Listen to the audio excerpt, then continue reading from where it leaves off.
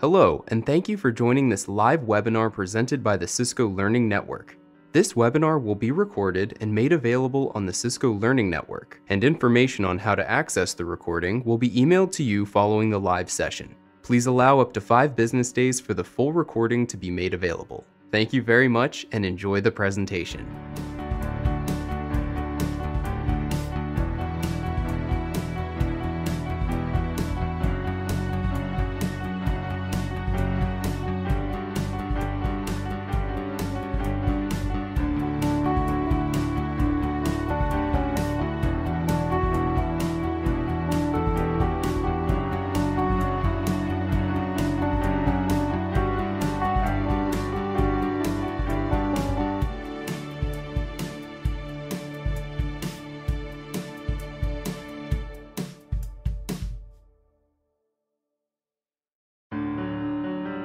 Hello, and thank you for joining this live webinar presented by the Cisco Learning Network. This webinar will be recorded and made available on the Cisco Learning Network, and information on how to access the recording will be emailed to you following the live session. Please allow up to 5 business days for the full recording to be made available. Thank you very much and enjoy the presentation.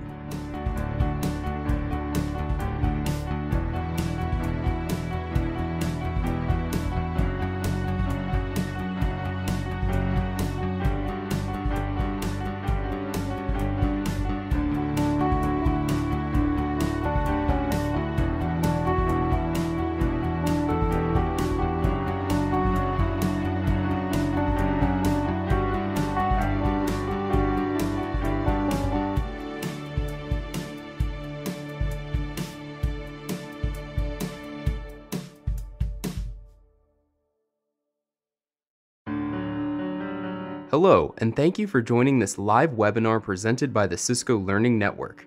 This webinar will be recorded and made available on the Cisco Learning Network, and information on how to access the recording will be emailed to you following the live session. Please allow up to 5 business days for the full recording to be made available. Thank you very much and enjoy the presentation.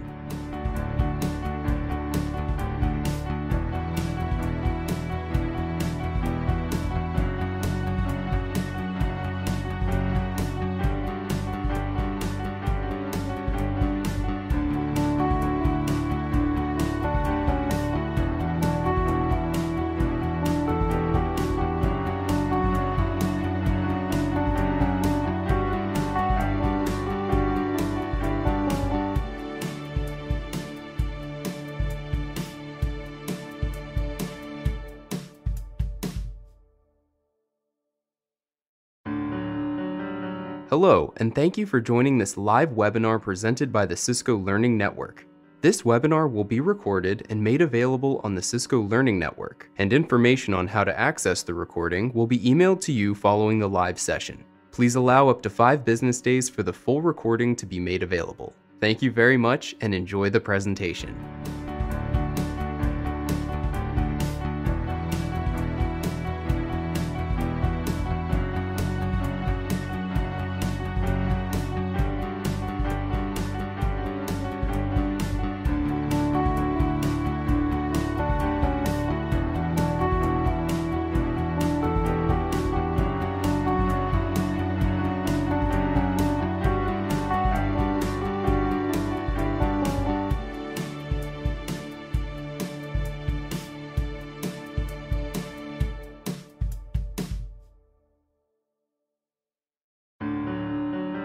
Hello, and thank you for joining this live webinar presented by the Cisco Learning Network. This webinar will be recorded and made available on the Cisco Learning Network, and information on how to access the recording will be emailed to you following the live session. Please allow up to 5 business days for the full recording to be made available. Thank you very much and enjoy the presentation.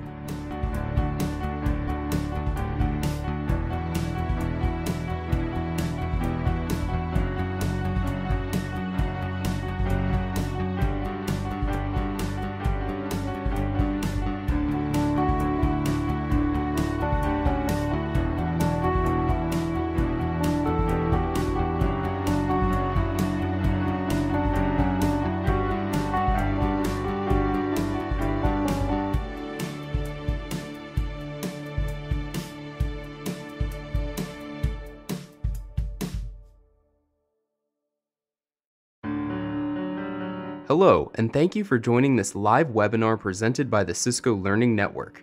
This webinar will be recorded and made available on the Cisco Learning Network, and information on how to access the recording will be emailed to you following the live session. Please allow up to 5 business days for the full recording to be made available. Thank you very much and enjoy the presentation.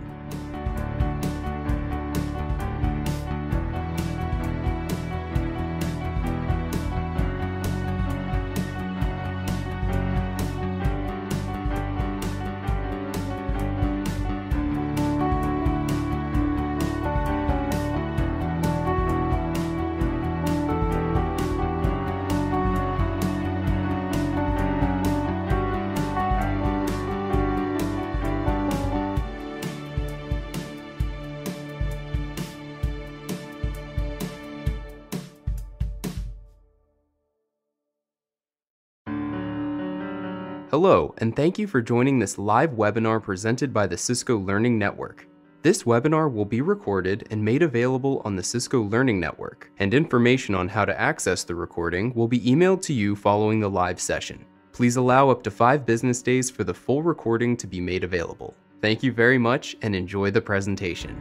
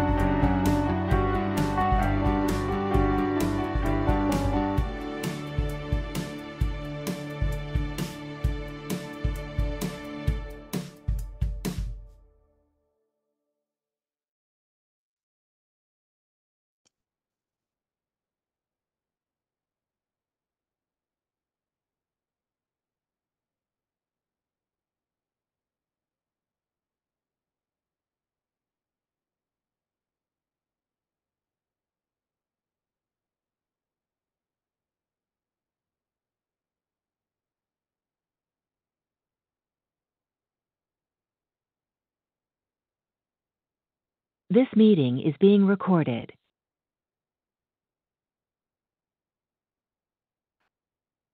Hello, everyone. Good morning or good afternoon. Thank you so much for joining us and Happy New Year. I hope that 2024 is off to a great start for all of you.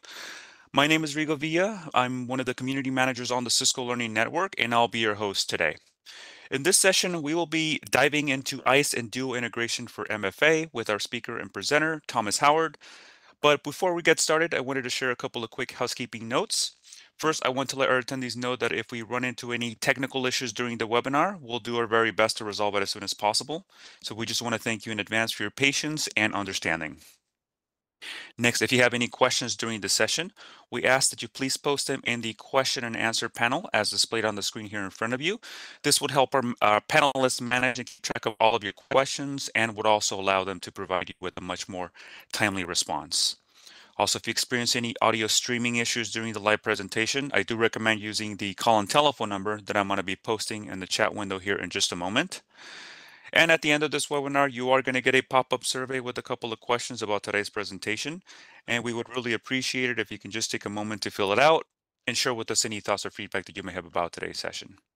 I also want to let our attendees know that this session will be recorded and will be available for on-demand viewing within approximately 5 business days after today. And I'll be sure to share some more information about that in the chat window a little bit later on. And last but not least, I want to let everyone know about our upcoming ISE webinar. So next month, we are going to be covering Secure RADIUS and TACACS Plus to ISE with IPsec native tunnels, and that'll be on Thursday, February 22nd. And I'm going to be sharing some information on how you can register for this upcoming session a little bit later on as well. And without any further delay, I am now going to hand it over to our speaker to get us started. So Thomas, if you're ready, please take it away. Yeah, thank you, Rigo. Hi, everyone. I'm Thomas Howard. I'm one of the ISE technical marketing engineers here at Cisco. And today we wanted to be talking about a brand new feature that just came out in ISE 3.3 with patch 1. And these are the things we want to cover. First, we'll talk about patch releases, and then we'll get into the Enhanced ISE and Duo integration for MFA.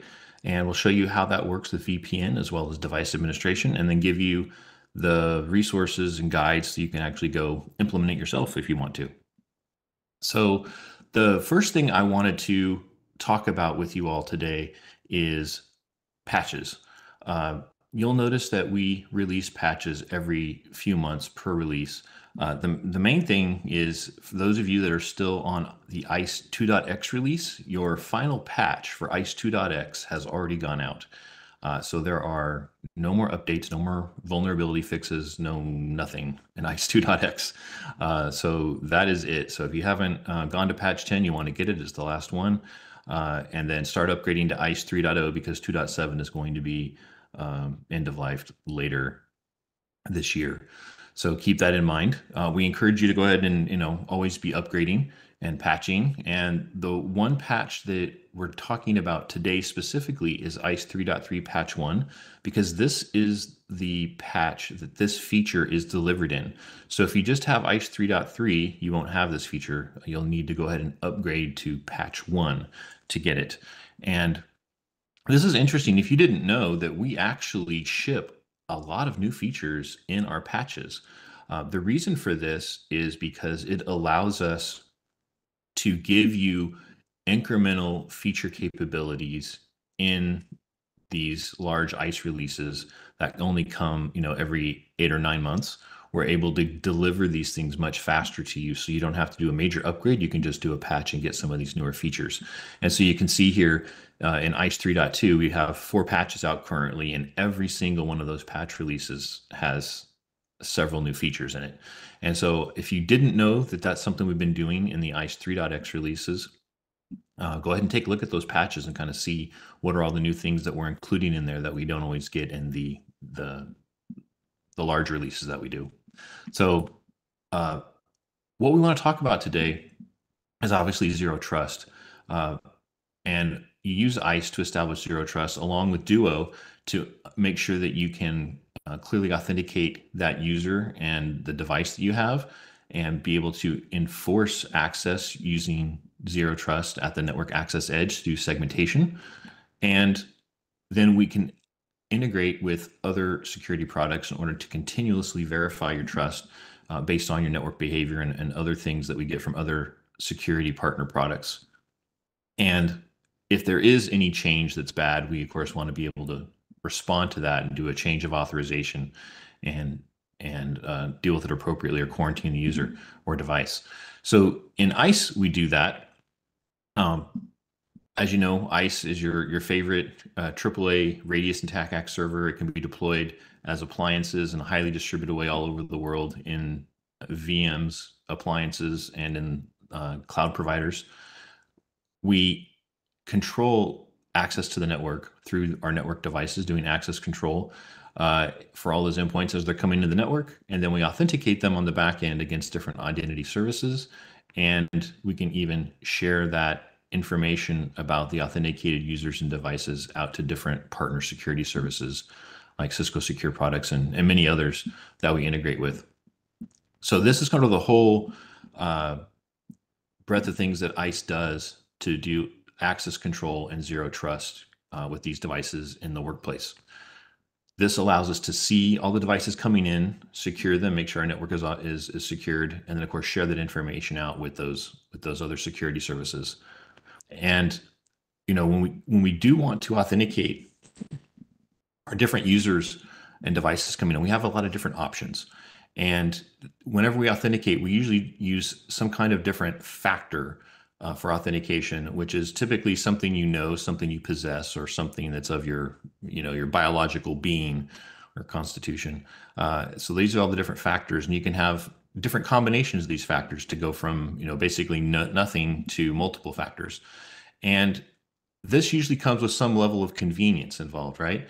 And typically when we think about doing network access authentication, we think about using the IEEE 802.1x protocol with a password, a username and a password, right? But there are lots of other ways you can do it. So back in the old days, we had open networks. We didn't have any authentication at all. Then Radius came along to help us do that. It's not uncommon to do MAC authentication bypass, or MAB, on the wired network, and sometimes even the wireless. But a lot of times you use WPA or multiple pre-shared keys to be able to do this. I call them zero-ish because, MAB, that can be spoofed. And in the case of pre-shared keys, it's pre-shared, and you can have multiples, and multiple people can share the same one. So it's not really a strong identity for that. So that's why I say zero-ish. And then you get into single factors, which you have IPSK. And if you don't have a password, maybe you have a certificate. And those are all great options. Then when you can also get into this multiple factor area, so you can combine a certificate from a machine with a certificate from a user. And then you can also do MFA with something like Duo or any other MFA provider, where you can do passcodes, you can do biometrics.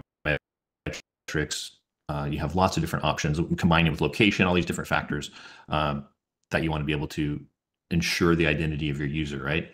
Then there's one more, something coming out, security key is quite popular. I love using my security key, but if you misplace your security key, it can be a real challenge and make it a really, really bad, inconvenient user experience. The other thing I want to mention, you'll notice I called out some different things above MFA, hibernation, roaming, and idle or session timeouts. So the reason this is important is because when we're talking about a user experience, yes, MFA is great for security. However, if you have a re-authentication triggered because a mobile device tries to save power and hibernate and then come back up and then go down and come back up and go down, right? That could potentially trigger a lot of multi-factor re-authentications, and that could be really annoying to a user, right? Or if you're walking around campus or business park and you're roaming around different APs, you're getting re-authenticated, right? In addition to the normal idle or session timeouts that you may be getting from the network. This can be authentication fatigue on the user. So just because it's there doesn't mean you should always use it, or just be aware of the context in which you use it, right? That's one of the things you want to be aware of. One of the places that you will definitely want to use it is with VPN. There's lots of things in headlines in the news all the time. This is one that I picked up a few months ago, and it shows that a lot of customers are deploying VPNs with these very typical, have very strong passwords. And the first one was logging in with the account test and password test. So if you are going to configure something this basic, this easy to crack, definitely you want to enforce MFA or multi-factor authentication. That just, if you're going to do it, at least have that option there. You should definitely do better passwords. But if you do, MFA is the answer. That's what everyone recommends. And so to do that with ISE and Duo, basically you've got your different users that are going to come in, and when ISE gets that request, we can challenge the user for their password, which is great. And then we have the ability to forward the authentication request over to the Duo Auth proxy. The way this works is today you would have to set up like a virtual machine in your on-premise environment sitting next to or near ISE, so that ISE can forward this request off to Duo. And then it would be able to authenticate the user via Active Directory or some other authentication identity store in the cloud, or whatever your service provider is. And then if that passes, they can go ahead and talk to the Duo Cloud service to make sure that the user has their multi-factor device and that it's truly them. And once it's verified, we can let them in. So that's basically how it has worked for the past several years with ISE and Duo working together, or any multi-factor identity service. So what we've done in ISE 3.3 patch 1 is we've actually taken that Duo service and packaged it in a little container in ISE, so that now we can talk directly to the Duo Cloud service using their native APIs, and we don't need to rely on that other VM authentication proxy. ISE can go ahead and talk directly to Active Directory as it normally does, synchronize those users and groups up to the Duo Cloud service, And then when those users come in and we want to trigger that second factor, ISE can make that authentication API call directly into the Duo service, and it will do the rest for us. And once we get the response back that they were truly authenticated with their multiple factor options, then ISE can let them in and authorize them. The one thing I'll mention today with this feature is it's only working with Active Directory on-premise, not with Microsoft's Entra ID, or formerly known as Azure Active Directory.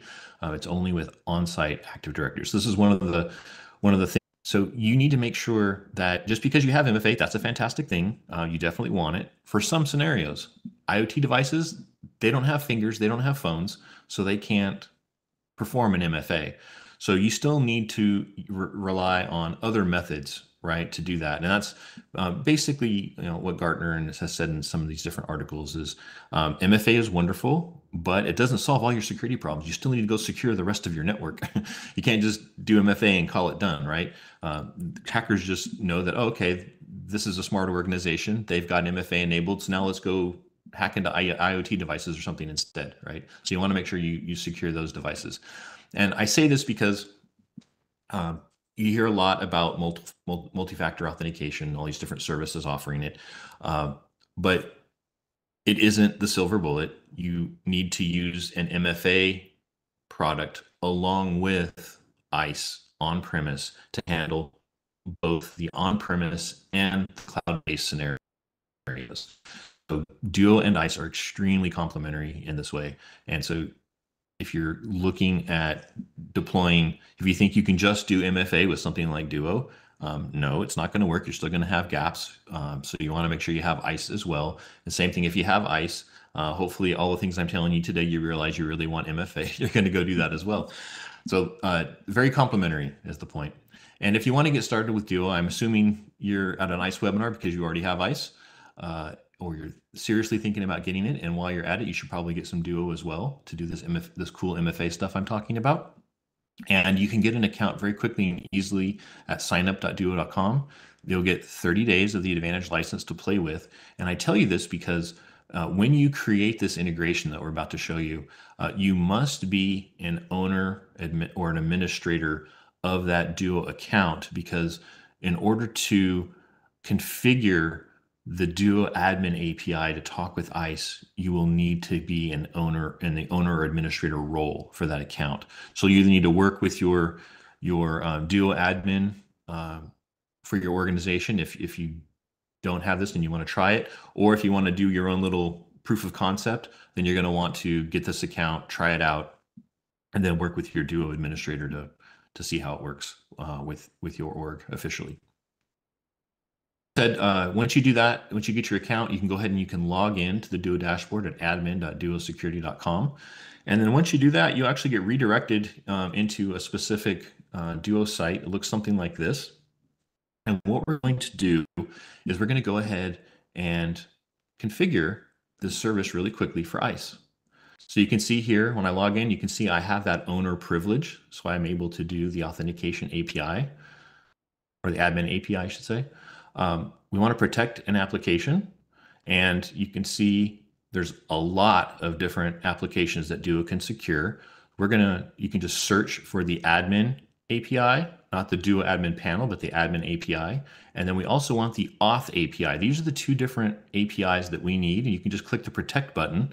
I've already gone through and done that just to save a little bit of time, but really quickly, what it does is it allocates a couple of keys that we're going to be able to use. You just give it a name like ISE admin API. Make sure that you check the read and write options. Don't uncheck them like I just did. Make sure you keep them checked and save those changes. So you need to read and write with the admin API. That basically allows you to sync your Active Directory users. And then we have the auth API, which allows you to perform the actual authentication challenge request with MFA. So currently we have no users, right? And what we want to be able to do is go ahead and go into ISE and integrate those I keys and S keys that you just saw us generate for those two APIs inside of ISE. So the way that works is we flip over to ISE, and now we're going to go ahead and configure those things. And where that's located in ISE 3.3 patch 1 is under external identity sources. You can see we already have an Active Directory integrated into this deployment. And just real quick, take a look. You can see our AD is looking good. We have some groups, and we can go ahead and we can see we have these different groups here already configured. We've pulled them down so they're available for our different policies in ISE. So this is probably your existing ISE deployment, right? If you have all this stuff. But now all you need to do to enable the MFA integration is go into the settings, and you notice we already have one for the REST ID store for Azure Active Directory integration, and now we have one for multi-factor authentication.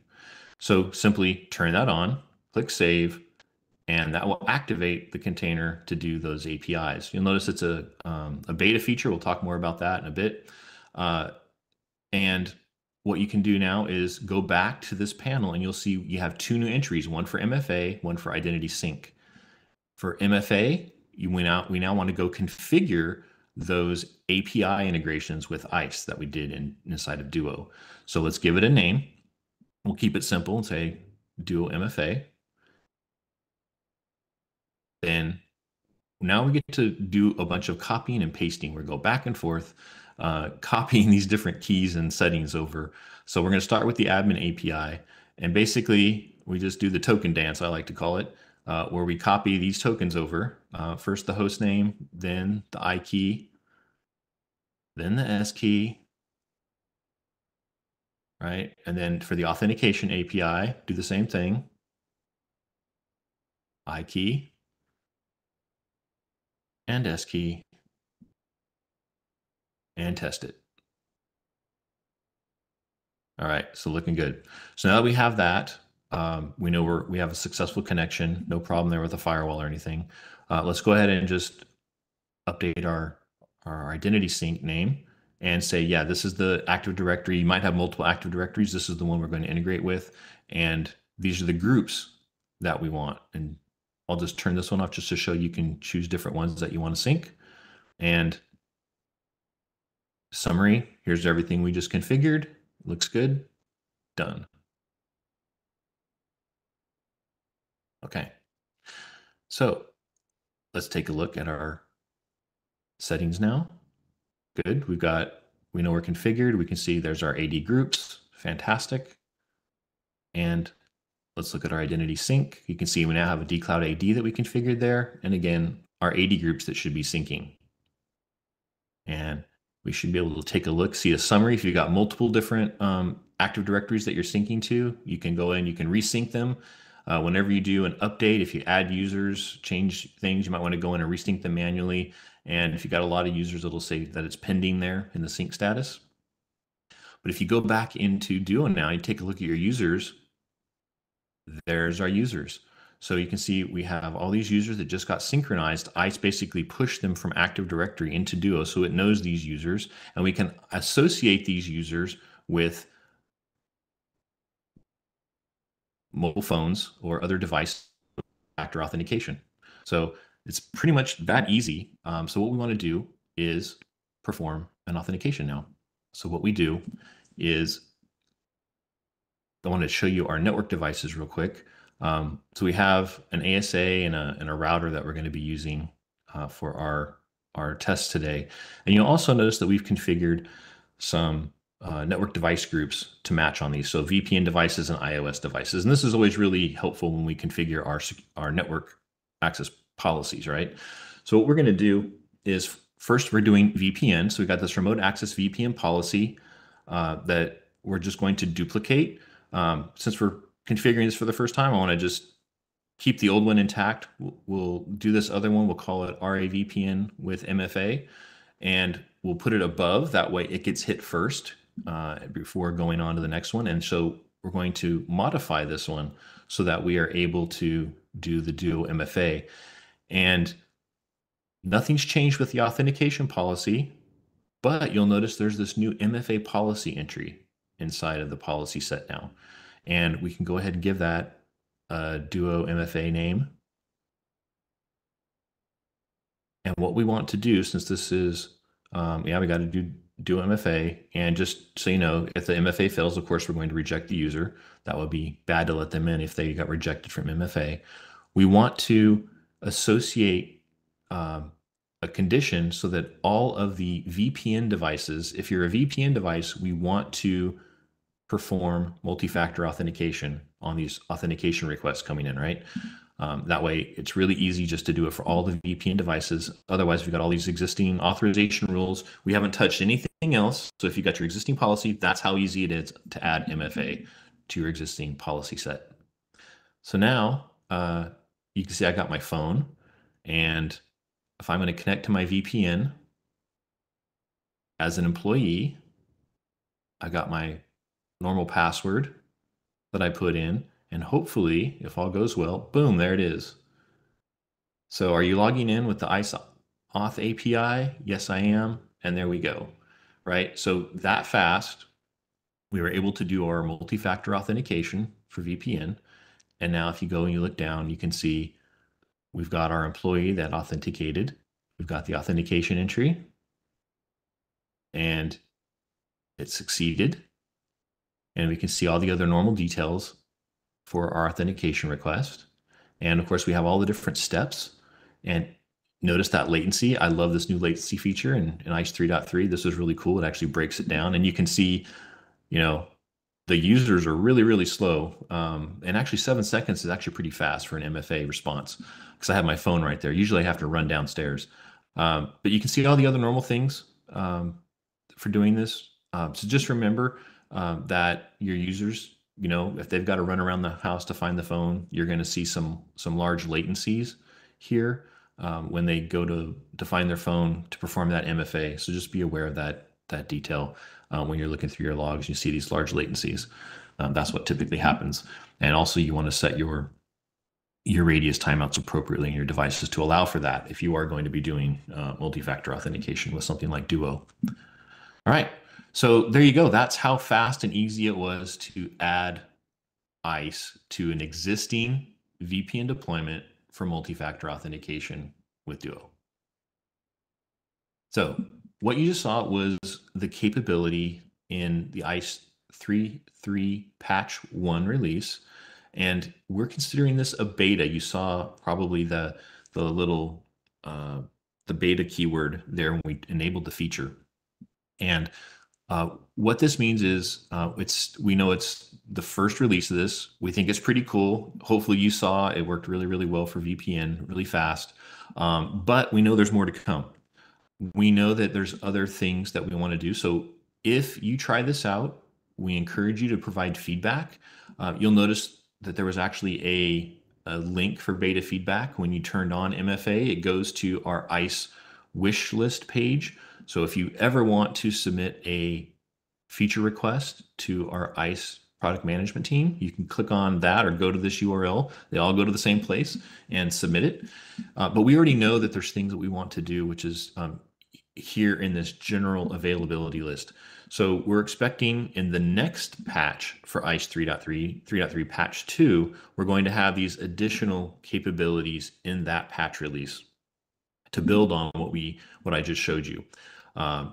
Probably the one of the biggest ones I know is auto syncing intervals.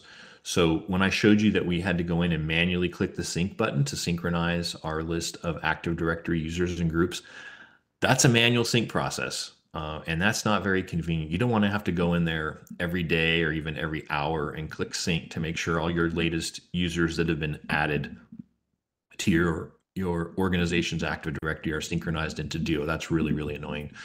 So we know that's going to got to get fixed and have an auto sync interval. There's other things as well, but if you play with it and you have some suggestions, please give us feedback on that. And then finally, we know that it's not enough to have just Active Directory, right? Entra ID, Azure AD, that's a really popular option. And being able to do MFA in other ways are also desired for some scenarios. So that's coming in a future release. Don't know exactly if that's going to be in a patch or in 3.4. We don't know those details yet, but just know that we're thinking about it and provide your feedback so that we can incorporate your ideas. All right, so we just saw VPN. Um, but that's not the only thing making the headlines, right? We have hackers coming into our networks in a variety of different ways. And I saw this article by Brian Krebs, who does some awesome tech security journalism. And what I saw that really caught my attention here was the headline. I mean, I've traveled the world, and I've been a tourist, and as I travel around looking at things, I like, wow, I could have compromised my security just by walking around looking at a place. And that's the analogy that he makes here when he talks about when people hack into networks. He was referring to an article done by Hazel Burton on the Cisco Secure blogs. When somebody goes into a network, the first thing they do, right? You've probably done this as well. You log into a device and you start doing show config, show interface, show route, show ARP, right? All these things like, where can I go? What am I connected to? What is connected? What's not connected? That's exactly what hackers do, right? They want to, once they get the first foothold, they want to find out, where can I go from here? What's next? And so that looking around with these basic commands is a giveaway ultimately. And the other thing that caught my attention is, we probably never thought that doing basic show commands was a security issue potentially, right? But it is it's kind of giving away where the hacker can go next into our network. And so even something as simple as show commands, you want to secure with MFA and device administration. And that's exactly one of the major features of ISE, right? Is device administration with TACACS Plus. So if you're a network admin, you can create policies in order to determine what devices you are able to control and which ones you aren't able to control. And so maybe on your security devices, that's managed by a separate security team. So you're not able to go in and change their security devices. And if you are a help desk admin, you're able to go in with limited capabilities to do some of those show commands, but you're not able to change the configuration, and you're also not able to go do anything on the security devices. That's handled by somebody else entirely. So, this is the kind of the basic concepts of device administration with TACACS. And TACACS is something that's been around for over 30 years now, if you can believe it. It is an old protocol. In fact, it predates HTTP by 3 years. And so it might be older than some of you on this call today. But I want to point out that they did go out a few years later, and they kind of formally they documented the TACACS Plus protocol in 1997, and then the same guys came back and really formalized it in 2020. So it's a protocol that's been out there. It's been around for a long time, and it really works. And a lot of network devices work with TACACS. One thing though is that because it was built 30 years ago, security, or should I say really specifically encryption, wasn't a thing back then. They were just happy to do to get it working and secure network devices. So your TACACS protocol and your RADIUS protocols on the back end aren't terribly secure in and of themselves. They still give away a lot of information potentially.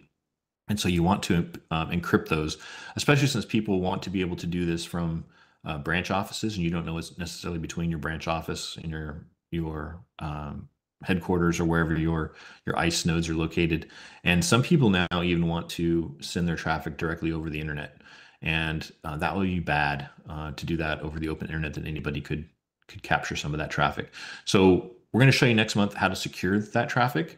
That's something we think is a really cool feature that's also in ISE 3.3.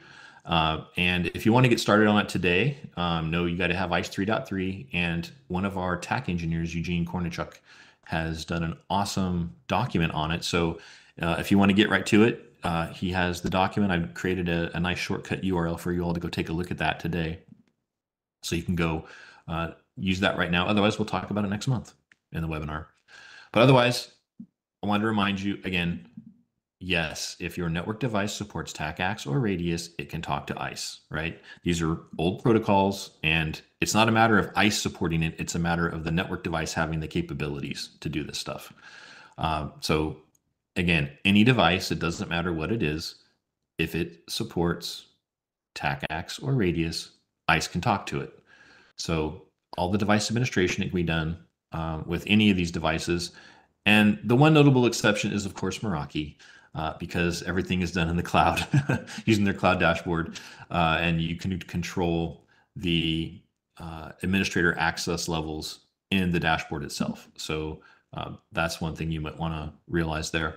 But otherwise, if we want to configure device administration in ISE, here's how it works.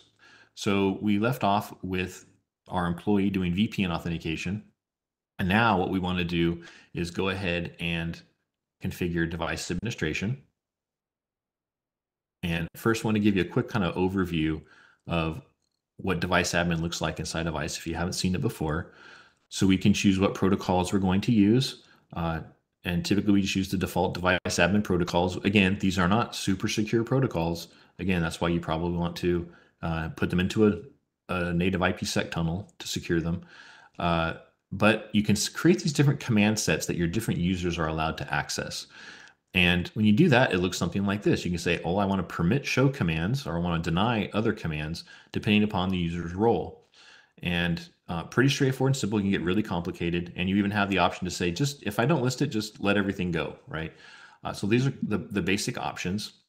And you can control these different profiles for what iOS privilege level they're going to get when they do log in. So in this case, we're just going to assign the user to a default privilege level 15 when they have access. And if we look at our existing policy sets, so just like our VPN, we have an existing iOS devices policy for our device administrators. So what we're going to do is duplicate that policy, and we're going to make it an MFA policy now, just to test it, and do a quick name change after we duplicate it. And now let's go edit that new MFA policy. And you'll notice nothing has changed with the authentication policy. We're not going to touch it. Looks like we're using our Active Directory users. And we're going to add that MFA policy just like we did before with VPN. Duo MFA, really simple name. Yep, use Duo MFA. And of course, if they fail, reject them. Otherwise, this time what we're going to do is instead of VPN devices, anything that comes through here is probably going to be an iOS device. That's what we've said. And so for all of those iOS devices, we want to perform a multi-factor authentication whenever somebody tries to log in. Here's our existing policies. Don't have to touch any of those. Just add the MFA. And now we can go ahead and try it out. So we get on our terminal, and we go ahead and SSH into our Cisco CSR and enter our admin password for security admin password. And oh, looks like we got a MFA notification for that ISOauth API again. And now we can go back and you can see we've logged in. We're now sitting on the command line. And we can go ahead and issue these commands, no problem. How about some other commands? How about configuration? Okay, that one's fine. How about an interface command? No interface commands allowed according to our policy, right? So that's device administration in a nutshell, right? Allowing our users to do certain commands and not others. And now we've added multi-factor authentication quickly and easily. And just to show you what that audit trail looks like, you can see, if you look here in the live logs, it shows you for each one of those commands authorizations, it passed or failed. Unfortunately, it doesn't tell you the exact command in the live log. For that, you actually need to go into a report. You can see the command set, but you can't see the specific command that it matched in the command set. For that, you need to go into the reports, and you need to go take a look at the device administration audit report. There you go, TACACS authorizations. Now you can see those same commands that came in. Some worked, some didn't. And which was the violation? Who tried to issue a command that they weren't allowed to do? Sometimes you really got to scroll over to see it. We got a lot of different fields here. All right, so, okay, so those worked, and then, they tried to do an interface command, and that failed. All right. So that is how you're able to go in and verify your users with MFA for TACACS device administration, and then actually audit what worked and what didn't and why. So if you see lots of failures coming in, you know to go take a look and ask that user, why are you trying to do all these commands? You know you're not allowed to do it. All right. So if you want to try this out, we already have a guide. Eugene Cornerchuck's been really busy. He did another guide for us on the native integration with ISE and Duo. So it's out there available for you today. Go take a look at our ISE guides page. Use the tag Duo, and you'll see all of our available docs for Duo. We also have our device administration prescriptive deployment guide. If you want to configure device admin for the first time, we've got a doc for you on how to do that. And if you are a partner and you want to do a similar demo to what you just saw, we're currently upgrading our ISE. Currently, it's ISE 3.1 or 3.2 enterprise and security demo. We're upgrading it from 3.1, 3.2 to 3.3 to have patch 1 like this, so that you can do these exact same demos that I just showed you. Hopefully, that's going to be coming in February. We'll see if that actually happens. But the plan is to definitely upgrade that so that you can play with it as well. Again, this is only for partners or Cisco employees that have Cisco dCloud access.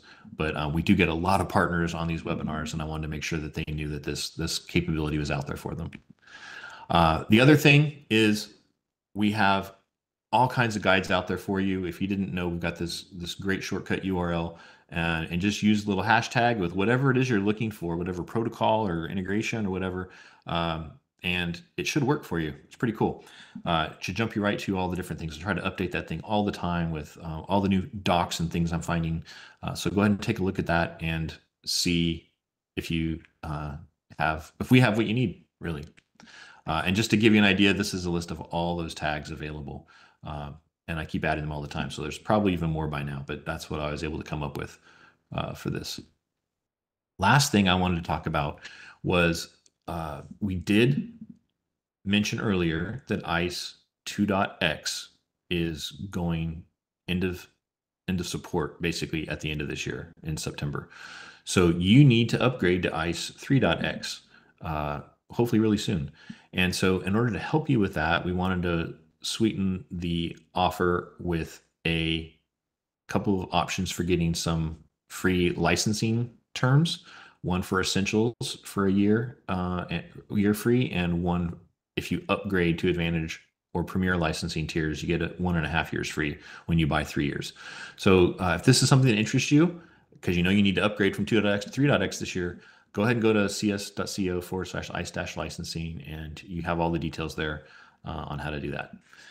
So with that, I remind you all, we do look at your feedback. We love hearing what you thought of our webinars. So if you could, when you get the link after you finish the session today, go ahead and tell us what you loved or what you wish we would have done more or better, or what we can do in the future. And we'd love to hear it. And we've got all of our usual ISE resources that we love to share with you all here. And if anyone has questions, we would love to try and take them now, Rigo.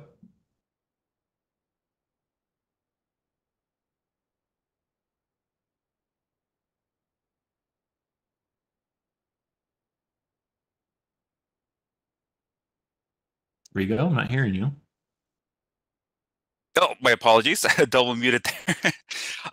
In reviewing the Q&A panel, I do see that all the questions have been addressed by our panelists. But actually, sorry, I spoke a little too soon. We just had a question come in just now. Okay. So we can go ahead and take care of this one. The question is, can I configure Microsoft Azure AD MFA in ISE TACACS? Not today like you can with Duo. No, you would need to use that similar RADIUS authentication proxy method like you saw either to another MFA provider. I'm pretty sure what I've seen happening with people talking to Azure Active Directory is you actually need to use an NPS node, Microsoft I forget what NPS stands for, Network Protection Service or something. You need to do a radius auth proxy to that radius server, and then it can talk to Azure Active Directory. So you can do it, but you don't have the simplicity like you do with Duo to do these really simple API-based configurations. You need to do that radius authentication proxy option, and that would work with any MFA provider. Is that radius auth proxy option? Perfect. Thank you so much. And we do see one other question that came in just now. Does Duo have an on-site option for air-gapped networks, or is it cloud only? Yeah, so today Duo has that auth proxy option that you put on premise, but it still needs to have connectivity to the Duo cloud service to perform the MFA push or challenge, right? So I'm not aware of any air gapped options, but I'm not the Duo person. So Duo may have that, or it may be in the roadmap, but I'm not aware of that option. So you might want to dig a little deeper and ask someone who knows more about Duo. Excellent. Thank you so much, Thomas. So with that, I think we could go ahead and wrap up our presentation for today. Okay. All right. Thanks again, Thomas, for speaking about this topic with our audience. I hope that everyone found great value with the information and resources that were shared here today. I would also like to extend a very big thank you to each and every one of our panelists for lending a hand with the questions throughout the webinar. We really appreciate it. And for our attendees, if you do have any additional questions or would like to continue the conversation about today's topic, we do encourage you to participate in our online post-webinar discussion. You are going to be redirected upon exit, but just in case, I did post the link into the chat window where that discussion will be taking place. So we do look forward to your participation. And a quick reminder to our audience that you will receive a short pop-up survey, as Thomas mentioned, as soon as you exit this webinar. So we would be really grateful if you can just take a few minutes to complete it and let us know how you like today's presentation. We always look forward to receiving your valuable feedback. And again, for those of you who may be interested in revisiting this webinar, we will have the recording available for on-demand viewing within approximately 5 business days after today. And the links have been posted into the chat window there for your reference as well. And one last quick reminder about our upcoming webinar. So next month, we are going to be covering Secure Radius and TACACS Plus to ISE with IPsec native tunnels, and that's going to be on Thursday, February 22nd. If your time permits, we do invite you to join us for this upcoming session. Feel free to register at your earliest convenience if you haven't done so already. The link on how to register for this session has also been posted into the chat window, but just in case you missed it, I'm going to go ahead and repost it again in just a moment for your reference. So we look forward to seeing you all there next month. Thanks again to our presenter, to our panelists, and to all of our attendees for joining us here live today. I hope that you enjoy the rest of your day. Thanks so much.